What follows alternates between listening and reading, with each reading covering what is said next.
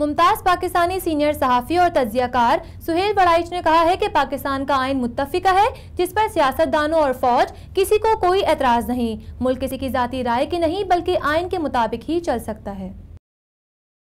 New York کے علاقے Brooklyn کے مقامی ریسٹورنٹ میں پاکستانی امریکن تھنک ٹینک کے سربراہ راجہ رزاق نے معروف پاکستانی صحافی سہیل وڑائچ کے اعزاز میں استقبالیہ دیا. تقریب کے میزبان راجہ رزاق نے مہمانوں کا تعارف کروایا. کھانے کی میز پر شرکاء نے عالمی سیاست سمیت پاکستان میں نئی حکومت کے قیام کے بعد کی صورتحال پر تبادلہ خیال کیا. حاضرین نے سہیل وڑائچ سے استفسار کیا کہ پاکستان میں سیاسی و معاشی استحکام کس طرح آ سکتا ہے، تو انہوں نے کہا کہ ماضی کی غلطیوں کو تسلیم کرتے ہوئے ملک کو آئین کی روح کے مطابق چلانے کا عزم کیا جائے. ملکی حالات میں بہتری آئین پر عمل درآمد کیے بغیر نہیں لائی جا سکتی. اس موقع پر معروف اسکالر اور شاعر طاہر حنفی نے پاکستان سے امریکہ ہجرت کر کے آنے والوں کی مشکلات پر اپنی لکھی ہوئی کتاب کا تعارف پیش کیا. تقریب میں سینئر امریکی صحافی آفاق قیالی، معوض اسد صدیقی سمیت پاکستانی کمیونٹی کی مختلف نامور شخصیات بھی شریک ہوئیں.